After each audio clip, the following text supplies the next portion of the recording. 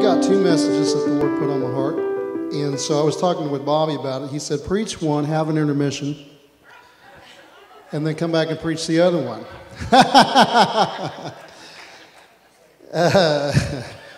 So I'm going to preach one of them, and if it's not the right one, then I'll preach the other one. So this is called Faith for the Mighty Works. Faith for the Mighty Works. Mark 6, 1 through 6. He went away from there and came to his hometown, and his disciples followed him. And on the Sabbath he began to teach in the synagogue. And many who heard him were astonished, saying, where did this man get these things? Where is the wisdom given to him? How are such mighty works done by his hands? Is not this the carpenter, the son of Mary, and the brother of James and Joseph and Judas and Simon? And are not his sisters here with us? And they took offense at him. And Jesus said to them, a prophet is not without honor except in his hometown and among his relatives and in his own household. And he could do no mighty work there except that he laid his hands on a few sick people and he healed them. And he marveled because of their unbelief. And he went about among the villages teaching. Well, I was reading this passage. I was struck once again at how the unbelief of the village was highlighted in this text as being the reason that no mighty work was done.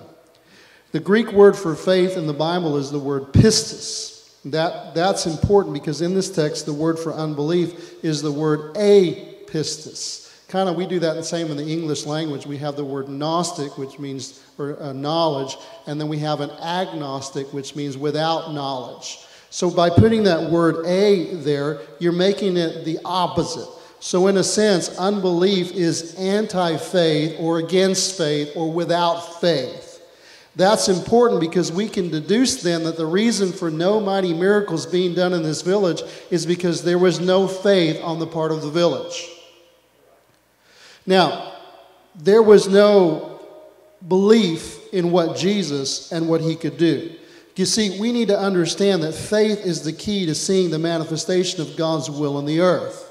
And the Bible teaches us that. We're not going to teach this whole message on faith and why faith is important, but we're going to just give you a few things to remind you of what we've talked about. Hebrews 11:1. Faith is the assurance or the substance of things hoped for and the evidence or the conviction of things not seen. Hebrews 11:6. Without faith, it's impossible to please him, God, for whoever would draw near to him must believe that he exists. And the only way you can know the existence of God is by faith. You can look at things that point towards God, but there's no scientific proof that God exists. But God reveals himself to us. God doesn't try to prove himself. He just reveals to us. He tells us in the beginning God. He doesn't try to give us a scientific understanding or reasoning of why he exists. He just says, I am. In fact, that's what he says. I am that I am. And that's all you need to know. Right? Without faith, it's impossible to please him. For whoever would draw near to God must believe that he exists and that he rewards those who seek after him. I like to say, and I learned this from a guy named Miles Monroe, where he learned it from, I don't know, that faith is the currency of the kingdom. Without money, without currency, one cannot do anything in this world. In the United States, the currency that we use is dollars. If you go down to Bolivia, it's bolivares. If you go down to Mexico, it's pesos. If you go up to Canada, I'm not sure what they use up there.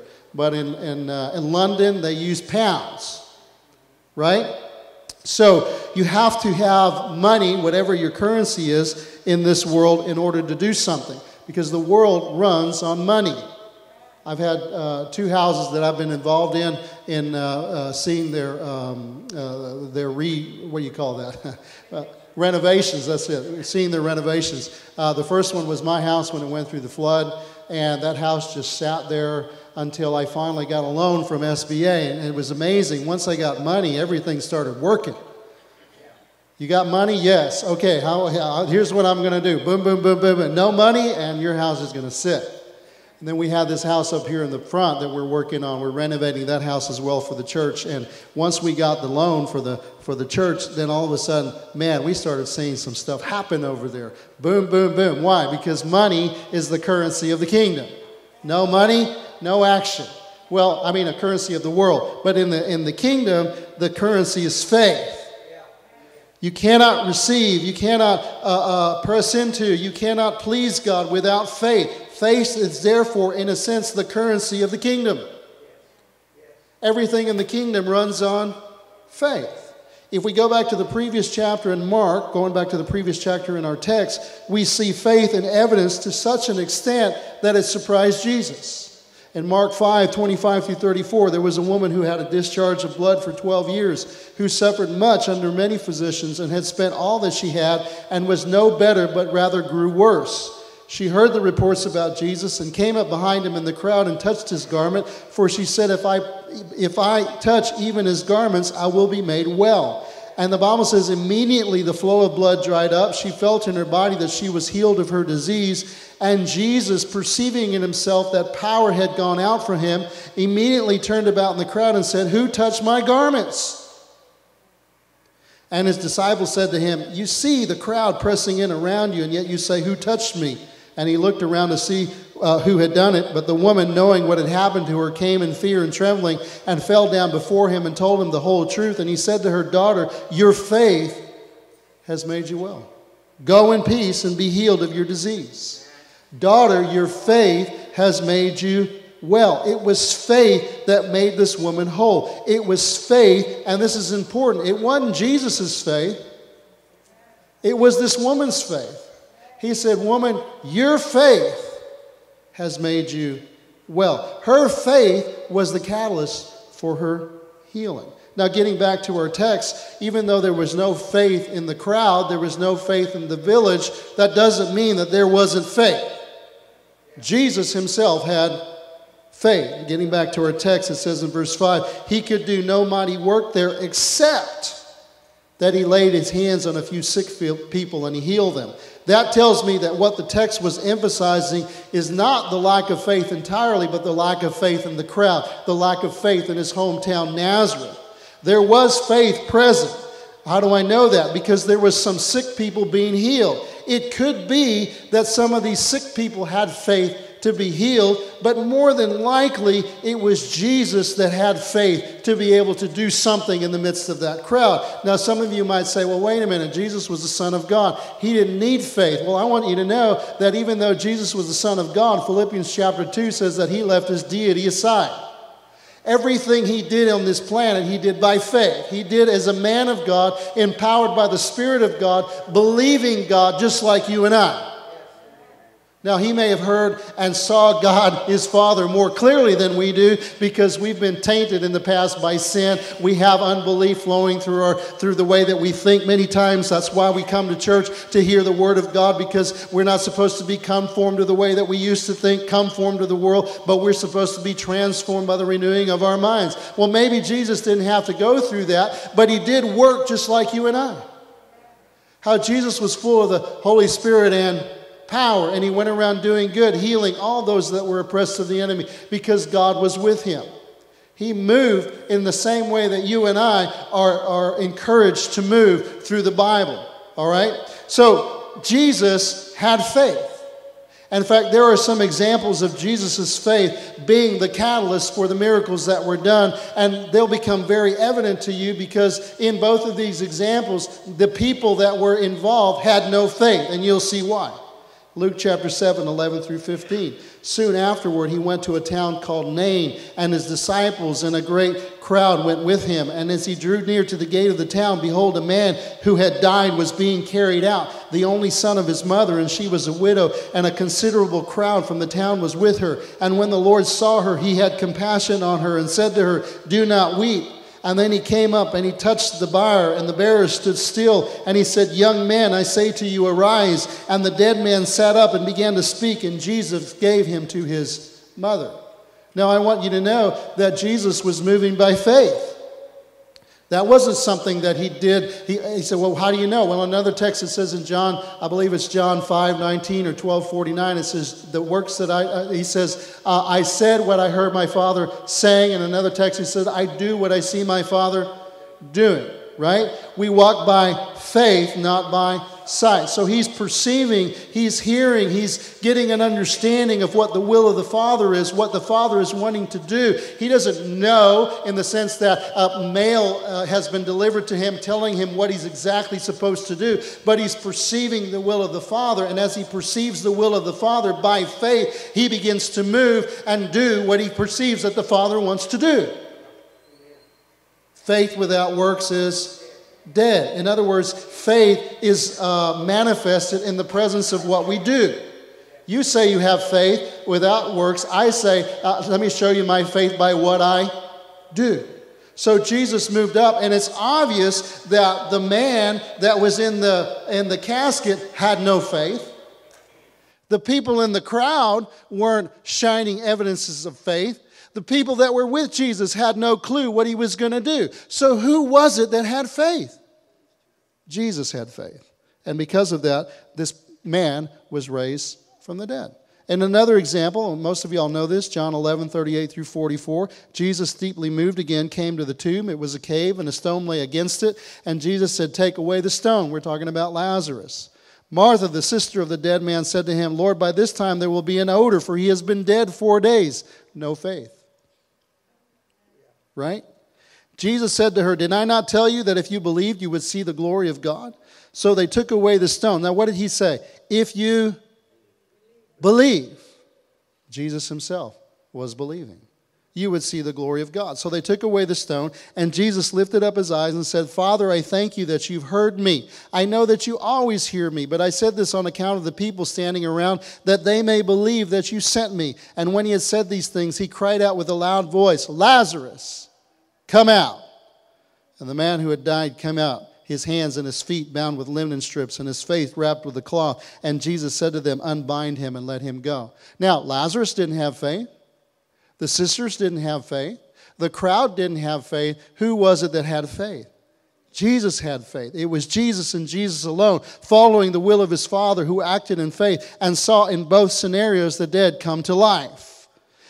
I share with you these scriptures so that you can see that Jesus was what Jesus was seeing, but he wasn't seeing just in the natural realm. He was seeing in the spiritual realm. He saw what his Father was doing. He proceeded to do what his Father was doing. He was walking by faith, not by sight.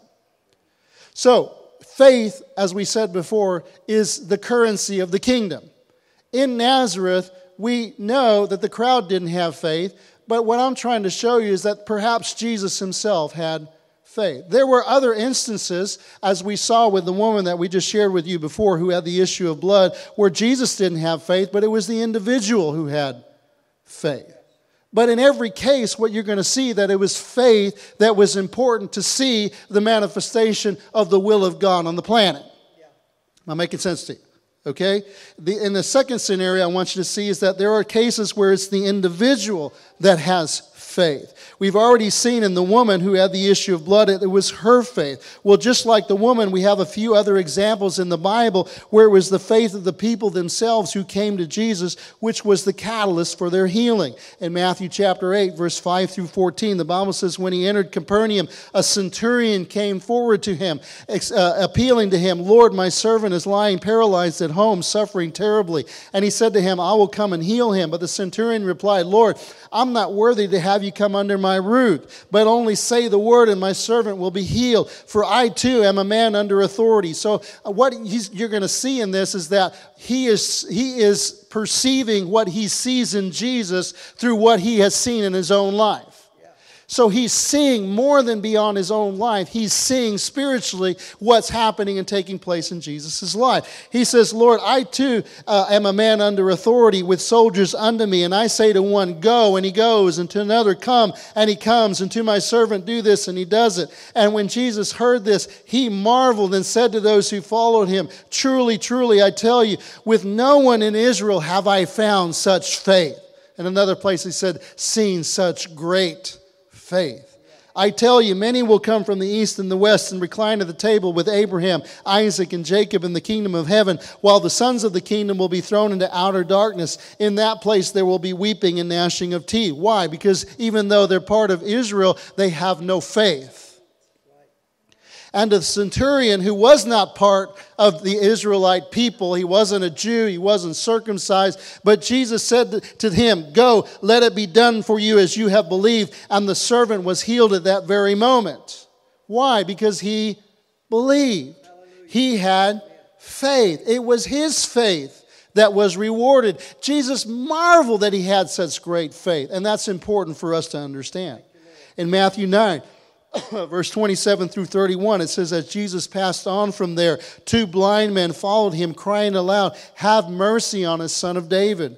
And when he entered the house, the blind man came to him. And Jesus said, "Do you believe that I'm able to do this?" And they said, "Yes, Lord." But I want to give you the full picture, because sometimes when you read the text, you don't understand what's happening. The Bible says that 2 blind men were following him. Think about that. Think about that for a minute. Do I need to explain this to you? 2 blind men who cannot see. Therefore, they have a difficult time navigating through life, much less following Jesus in a crowd. But even in another text, it says they cried out to him and he didn't turn around, or he didn't pay attention to them, or the disciples said, "Why don't you just ask him to go away?" Why? Because Jesus didn't immediately turn around. He kept right on walking. We don't know how long he walked. Maybe he was outside the town and he had to walk somewhere in the midst of town. Maybe he was 2 miles away. Maybe he was 10 kilometers away. Maybe he was right around the corner. I don't know. All I know is that the blind man who had a hard time seeing, who couldn't see at all, and imagine having to walk and follow Jesus, they kept following after him. And when he turned around, guess who was there? The blind man. And he says, "Do you believe?" Well, they've already demonstrated that they must believe something could happen. And they said, "Yes, Lord." He touched their eyes and said, "According to your faith, let it be done to you." And their eyes were open. And Jesus sternly warned them, "See that no one knows about it." But they went away and spread his fame throughout the district. Now I want to move into the third thing that I really want to focus on here today, and that's the crowd's faith. In our text then, there was faith present. Could have been the individual's faith. More than likely it was Jesus' faith. But there wasn't a lot of faith. There was only enough. The text itself says there was no mighty miracle able to be done there, except that a few sick people got their hands laid on and they were healed. So there was enough faith for a few sick people to be healed, but not enough to do a mighty work. I contend that the faith of the crowd can either hinder the mighty works of God, or it can facilitate the mighty works of God. Turn to somebody and say, "You're part of the crowd." I contend that the faith of the body, the faith of the crowd, the faith of the people of God gathered together has everything to do with whether we see the mighty miracles of God being done or not. This text teaches us that. Can a work be done without the crowd? Yes, we've already seen that.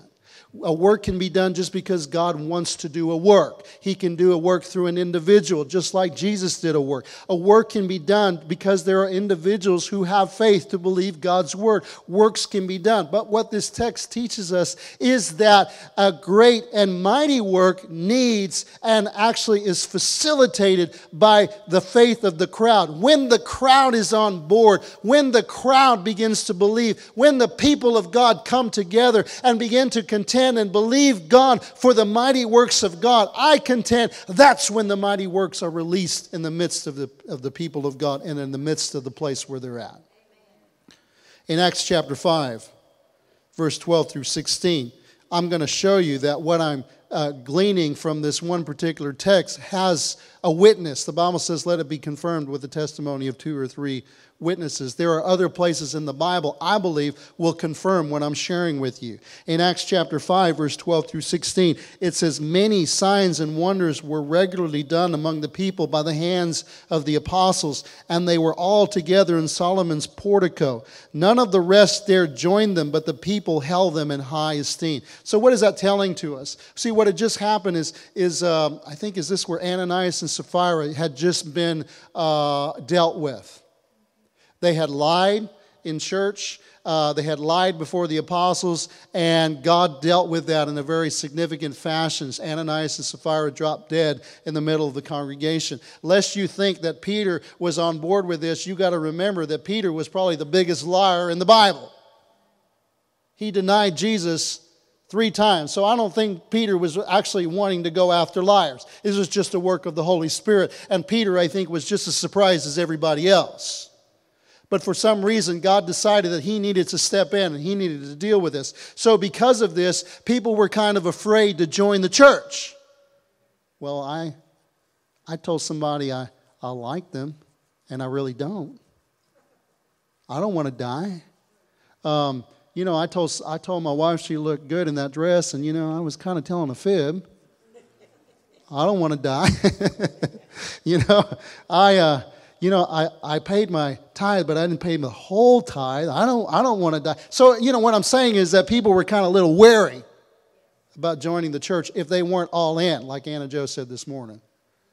I'm most of the way in, I'm some of the way in, but I'm not all in. But if I'm not all in, I'm kind of afraid what's going to happen to me.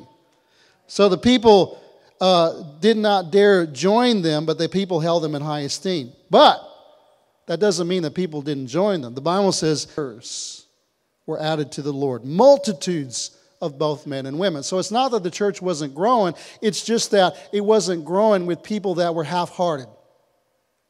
It was people that had counted the cost.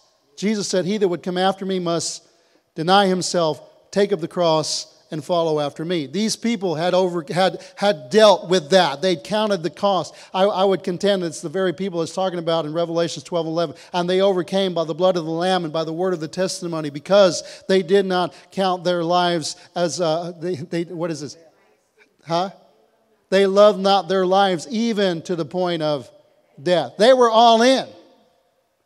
So there was a lot of believers that were joining. We said, well, I'm a believer, but we have to make a distinction. Okay? See, what happens is there are 2 ways of using the word believer. Believer can be a designation. You're a believer. Like every time I walk in, he says, I'm Brother Bobby. I said, everybody in this church is brother. Everybody's first name is brother. That means you got to be brother to join this church. It's just a designation. He's not really my brother, but he's my brother in the Lord. Right? We can be Christians and not be all in.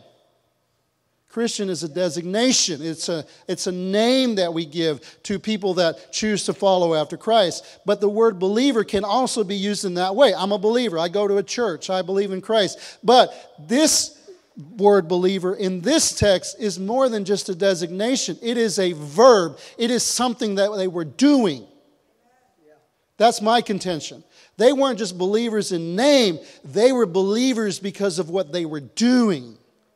They were believers. They were all in. Believers were added to the Lord. Multitudes of both men and women. Why do I say that? Because the text says, so that they even carried out the sick into the streets and laid them on cots and mats, that as Peter came by, at least his shadow might fall on some of them. And the people also gathered from the towns around Jerusalem, bringing the sick and those afflicted with unclean spirits, and they were all healed. Why do I say they were believers in action and not just in name? Because I want you to know that it takes faith to go get somebody that is not hurt, that's on a mat, that's a paralytic, that can't move, that can't walk. It takes faith to get yourself to a place where you're going to go out of your way and expend an effort to know that I may just somehow get them in a place where Peter's shadow might be able to get on them. They were demonstrating faith, not just by what they said, but by what they did. You ever had somebody call you that was needy? Yeah? I mean, it's like, yeah, I'm a Christian, I want to help you. But then they call you again tomorrow.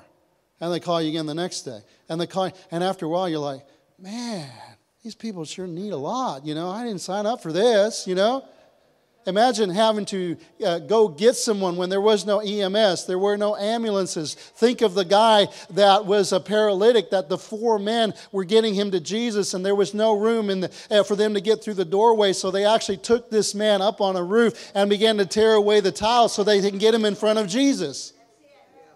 That's what we're talking about. That's what these people were doing. It doesn't say they went next door. It says they went all around the towns around Jerusalem, and they were looking for people that were afflicted. They were looking for people that were paralyzed. They were looking for people that were lame, that were deaf, that were blind. And they gathered them up and brought them to the temple where Peter's shadow where Peter might be walking by, and so that maybe his shadow might just fall upon them. And when it did, see what they were doing? They were demonstrating faith. This wasn't one person. This wasn't just a couple of people. It wasn't the apostles. It was the multitudes. It was believers. They got a hold of what God can do, what God would do, what God was doing, and they got a hold of it. And it moved them by faith to participate, to get involved. And what happened? Because it was the believers. It wasn't just one or two. It wasn't just the preacher. It wasn't just one or two individuals that were, had a lot of faith, but it was the whole congregation. The multitudes of believers that were joining, they said, God is in this. We can do this. Let's go get people. Why? So that they might be healed. And what does it say? They brought the sick and those afflicted with unclean spirits, and some of them were healed. Most of them were healed. All healed. Why? Because it was the faith of the multitude. Am I making sense to you? I'm sorry, I get a little excited when I talk about this stuff. I'll try to match your demeanor.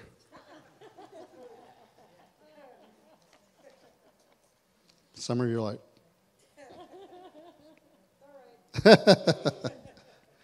The word believers was a verb more than it was a noun. The people that were being added to the church were believing as a group the promises of God. There was faith in the crowd. It was evident by the deeds that they were doing. They were going to get sick people and putting them in Peter's path that they would be healed. And they were. Why? Because the crowd was believing. The multitudes were believing. And mighty works were being done. Even to the point that Peter's shadow was healing people whenever he passed by. Isn't that amazing? How many of y'all want to see that happen? It's going to take more than just the staff. It's going to take just more than just the worship team. We all have a part to play in it. Every one of us is important. Believing God for what He can do. And I want you to know that I believe that you believe. But I want you to see how important it is that we all believe. Let me give you one more text. Prove what I'm telling you, and then we'll be done. Acts chapter 19, verse 8 through 12. The Bible says, and Paul entered the synagogue and for 3 months spoke boldly, reasoning, this is when he went to Ephesus, reasoning and persuading them about the kingdom of God. But when some became stubborn and continued in unbelief, speaking evil of the way before the congregation, he withdrew from them and took the disciples with him. No, notice, he didn't take the converts. You know, there's a difference between a convert and a disciple. A disciple is one who is all in. He that would come after me must deny himself, take up his cross, and follow after me. A convert is somebody who is somewhat of the way in. But he's not all in. Why do you hear my words and do not do them? Whenever you can be a Christian and still be the Lord of your own life. But that's what it means to be a Christian, the way we define it. But it's not the way that Jesus defined being a Christian. Jesus defined being a Christian as this way. He said, you don't ask God into your life, you give your life to Him. Amen. Paul said, it is Galatians 2:20. I'll get it here in a minute. I am crucified with Christ. It is no longer I that lives, but Christ in me. And the life I live by faith in the Son of God who loved me and gave Himself for me. Another way of translating, I've already quoted it 3 times, but another way of translating this verse, he that would come after me must deny his right to self-rule. In other words, I don't get to determine what's right and wrong. I don't get to determine what I'm going to do and what I'm not going to do. I mean, I can by free will, but if I'm going to be a follower of Christ, it's Him and Him alone. It's what He says and what He says alone. Now, if I choose to do something that's not what He says, I have the freedom to do that. And listen, we all do that. We all mess up. But when we do that, we can't say, that's right. we have to recognize it's not right. It's not his way. If the Word of God says we're supposed to do something and we choose not to do it, you're free to do that. Please don't misunderstand me. I am no way taking away your freedom to choose. You're free not to do what the Word of God says. You're free not to give. You're free not to love. You're free to hold on. You have to recognize that it's wrong. And there's a lot of Christians today that are going around saying that the behaviors that they're doing are okay. Why? Because I choose so.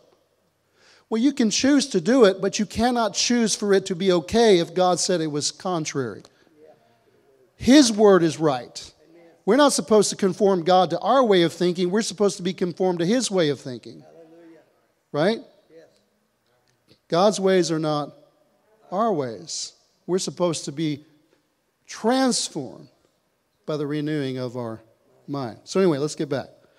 So for 3 months he spoke boldly, but then he had to withdraw. So in verse 10, this continued for, he took the disciples with him, reasoning daily in the hall of Tyrannus, and this continued for 2 years, so that all the residents of Asia heard of the word, both Jews and Greeks. So this is important for what I'm going to share with you.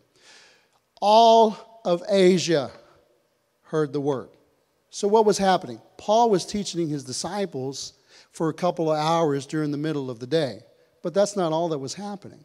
What would happen is that after they huddle, anybody watch the games yesterday, the football games? You know what they do? They all get together in a little huddle and they say, okay, you're going to go this way and you're going to go this way. But they just narrow it down to one play. P1774. Okay, I know what I'm supposed to do. And once they decide what they're going to do, what do? They say, break. And they go run the play. Do you know that church is supposed to be a huddle? Where we come together to get on the same page, to build one another's faith, to encourage one another, to strengthen one another, to believe God together. But then we're not supposed to leave and just hide out in our houses. We're supposed to say break and go run the plays. Go out there and do them. So what was happening is they'd meet together in the school of Tyrannus, and Paul would teach them for a couple hours. And then I just imagine saying, okay, Paul says, all right, that's the play, now break. And then they would all scatter throughout Asia, and they would all begin to teach what Paul had been teaching them. They would all begin to share what Paul had been sharing with them. They would all begin to testify about what was happening in their midst. To such an extent, see, everybody was involved.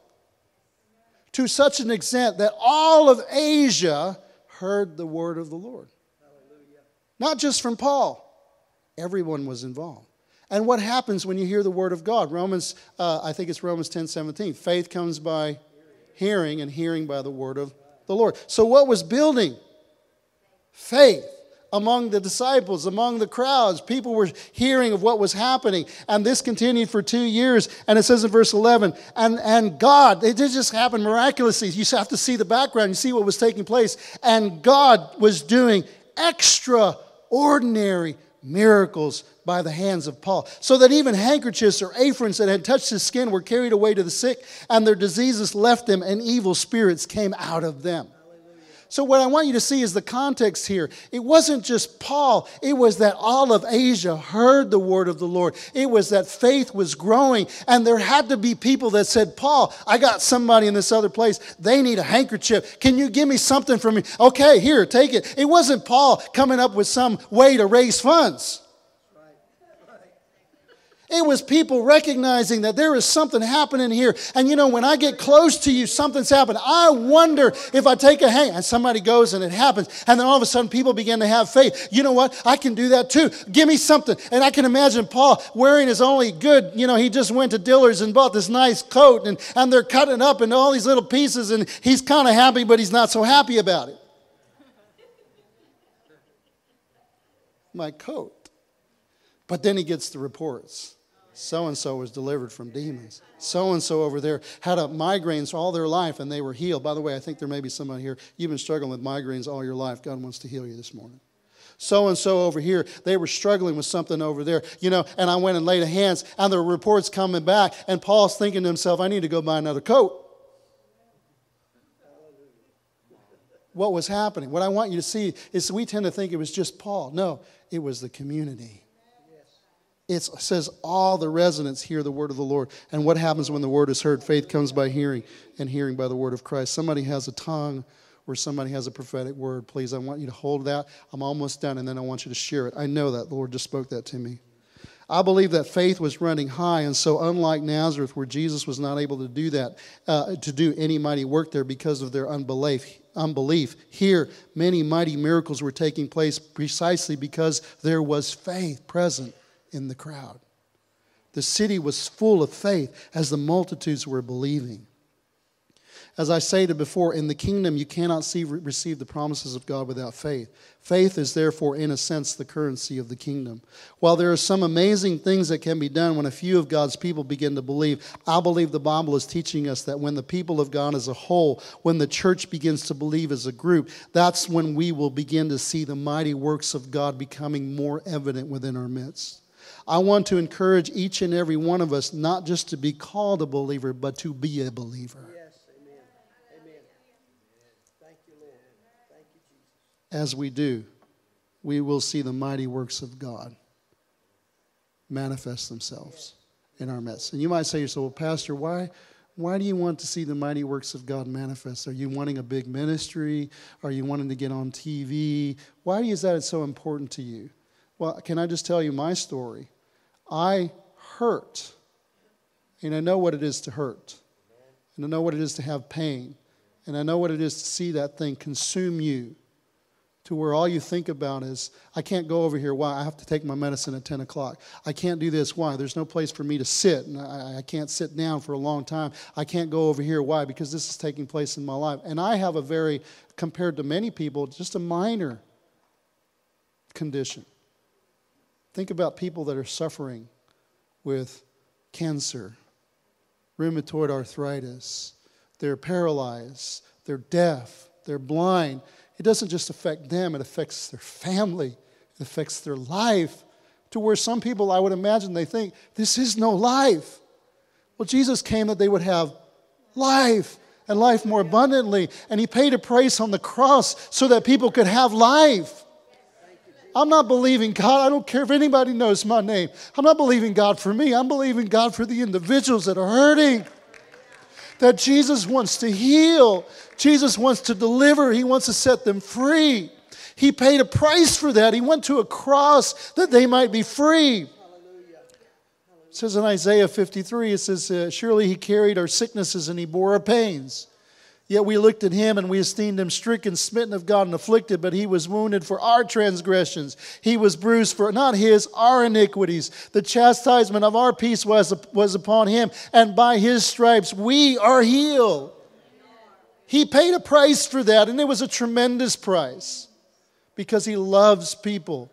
For God so loved the world. The enemy comes but to steal, kill, and destroy. But I have come that you may have life. What kind of life? An abundant life. How about the addict that can't seem to get free of his addiction, whether it be alcohol or opioids addiction? That's increasing in this whole country. You know, everywhere people are being addicted to opioids. And that's not a life. And I want to tell you something. It doesn't destroy their lives. It destroys their families. It doesn't just rob them of their income. It robs their families of their income. It robs them of their peace. It robs them of their joy. It robs them of... Jesus didn't come just so somebody can go to heaven. He came that they might have life. We have to understand that. Now, please don't misunderstand me. I'm glad and I want people to go to heaven. My brother went to heaven and he was saved. I know he was saved for 90 days. He was without alcohol for 90 days. But alcohol took his life. It took his liver. 40 years of his life. Empty, gone. I believe, and I want to believe, that even when people are in that condition, if we believe God and see the promises of God manifest, that even someone like that, God can come in and heal their liver, deliver them from their addiction, and they can live life the way God intended them to live. Free, whole, leaping, jumping, and praising God. Who's got that tongue or prophetic word? Don't wait for somebody else.